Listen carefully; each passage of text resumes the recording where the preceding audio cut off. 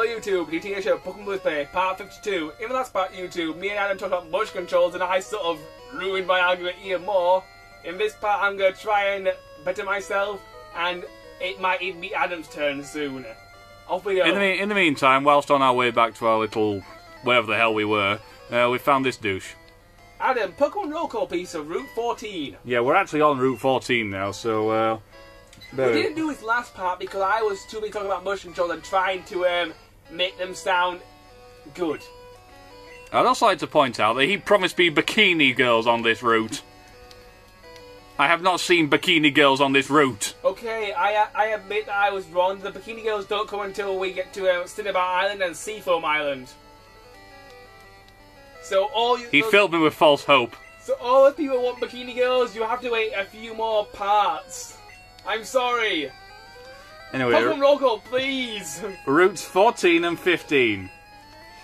You get a Pidgey, very common in all three versions. Pidgeotto, rare in all three versions. Oddish, very common in red and yellow. Gloom, common in red and yellow. Venonat, common in red, blue and yellow. Venomoth, rare in yellow. Bellsprout, very common in blue and yellow. Weeping Bell, common in blue and yellow. And a Ditto, common in all three versions. So it's basically the same as Route 12. More or less, but just nothing in the Route water. 13. Nothing in the water. Alright. Probably because there isn't any water. Even though there's fishermen there. Ooh, Polly's a new movie here, YouTube. Drill Peck. Very powerful movie. I'm gonna forget the old-fashioned peck and learn the ability to drill peck. Actually, no, scratch that. I'm gonna forget Fury Attack because I don't use it anymore.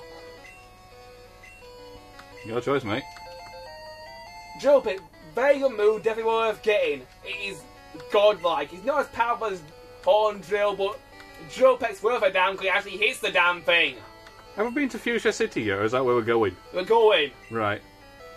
So anyway, there's no Pokemon roll calls until we get there. The next thing I've got to worry about is the gym. Also the Safari Zone. There'll be plenty of roll calls in there, mate. That place is filled with Pokemon. I haven't seen anything about the Safari Zone yet. Like you two, I want to talk about more like motion controls here. He's trying desperately to redeem himself with this. In the last part, I talked about the shield shoving Zelda and how if you learned the way the game liked you to do it, it could be good. I also talked about how it was kind of good in Wario Land Shake Dimension because tilting the remote worked. Then we sort of talked about how tilting the remote in Wario Land to balance a unicycle or something like that. It makes sense.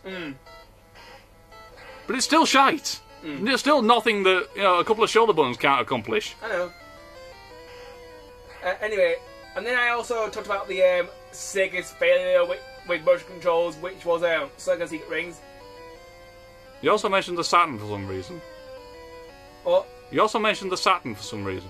Yeah, because the Saturn was one of Sega's basic failures as far as consoles are concerned. There aren't many other consoles where there's a game playable where you play a prepubescent bunny girl whacking robots with hammers. Kyo Flying Squadron, I believe it was called. Oh, I've never played it. I've never seen it. Ever. I don't even know if it was released in this country, but just the concept. Let me finish. I've heard that Saturn had some good games, but apparently in America it tanked. It failed miserably. It wasn't well received, and it did well in Japan, but in America and the UK it was basically molested and annihilated by the N64. I have never played one. I have only ever seen one in a shop window, second-hand stores. Game Station, I think it was. But, yeah, I've got no experience with the Saturn at all. Anyway, as I was saying, I just know that one of the games involved a prepubescent Sonic and the Secret Rings, bunny girl. As far as motion control games is concerned, if you can play it for about a month, constantly, if you stick at it, you can adjust yourself to its controls, you can eventually have some fun with it. Or alternatively, use a controller, you can use it straight away. But, it's one of those games you have to persevere with the controls in order to enjoy it. and it's not always fun learning to do that sort of thing. That's why I've only No, it isn't, ever. That's why I've only beaten the game once, and I haven't gone back to it since. Although I do have a lot of gold medals on that game. Joy. So once you learn how to do it, you can sort of show off to your friends and show how good you are. Bragging rights, basically, which are pointless. Now, as for Sonic and the Black Knight, it's based. Yes, it has motion controls, but the only motion control is your sword. It's basically they took the game and thought, right, we'll keep the game simple. Motion controls for your sword and everything else buttons. So even Sega has decided to scrap motion control. I have to say, good idea, Sega. Although the sword was worse than in Zelda. You could literally go through the game going, putting your hand there, putting the remote through it and just look like a pendulum. And going, and then just making your remote sort of flick through your two fingers and be a pendulum. You mean a metronome? Yeah, metronome. Right.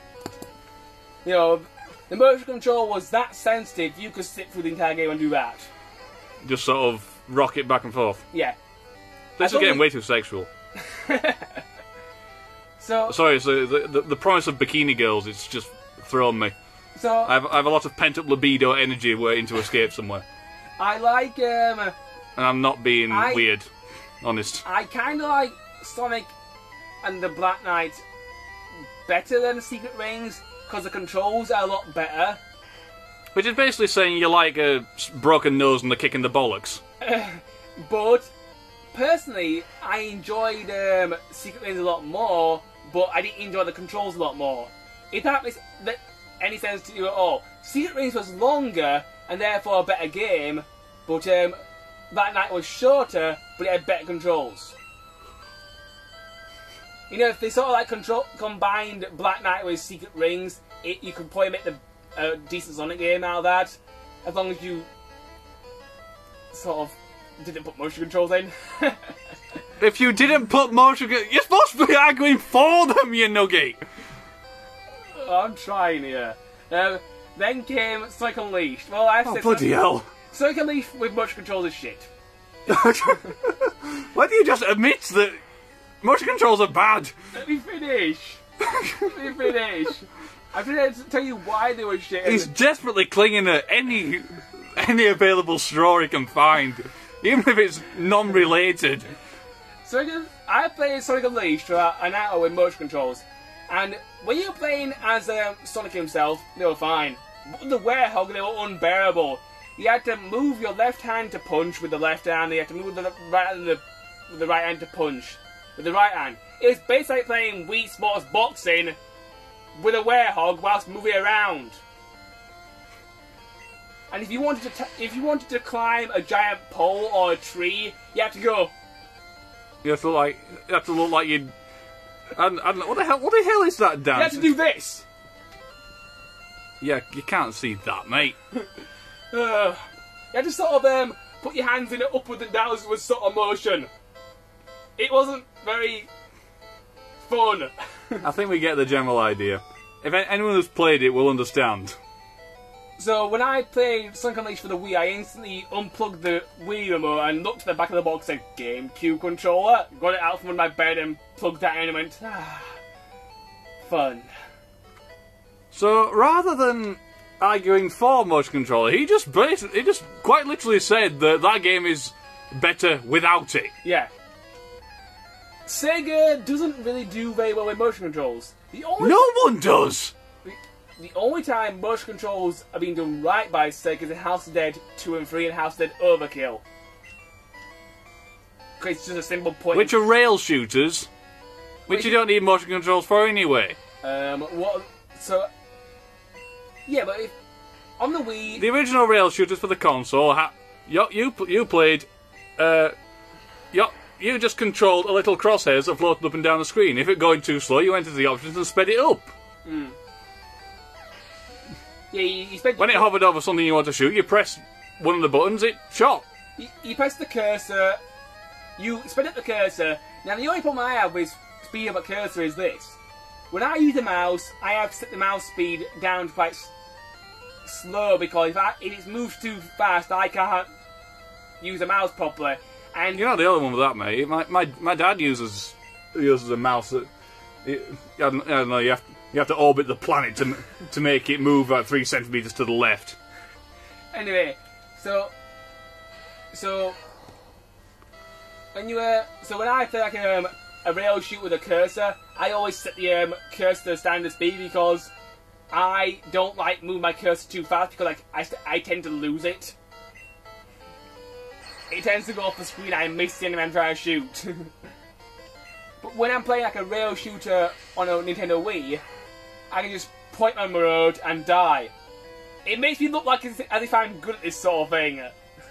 The trouble is, that's all the Wii remote is good for.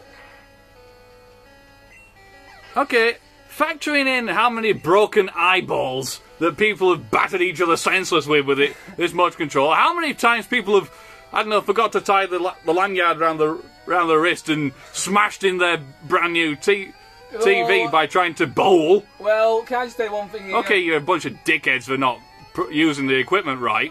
One, you're an idiot for not reading the manual.